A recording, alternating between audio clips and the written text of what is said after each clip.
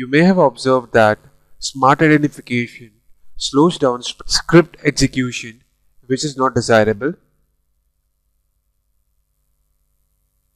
To avoid smart identification, we can change the default object identification properties.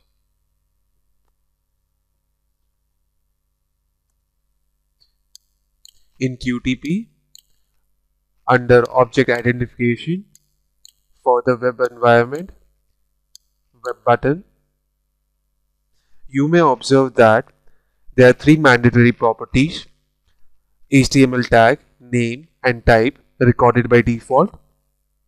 In our example, changes in the name property are causing an error. To avoid this, let's remove name as a mandatory property and in its place add HTML ID as a mandatory identification property.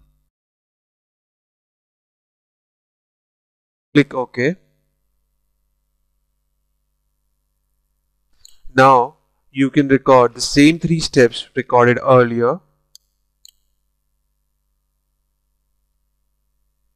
to enable QTP to store the new property values.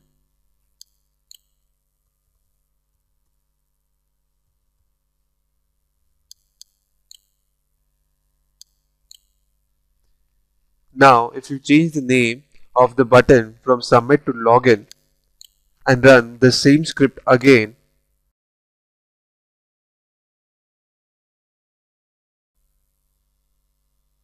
the script will run fine and in the results you will observe that no smart identification was used.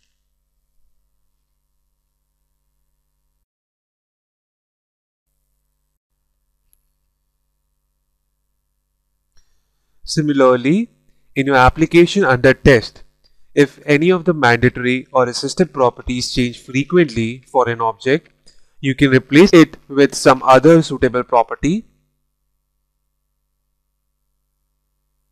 Property tweaking is an experience game field and you will pick it up as you age with the tool.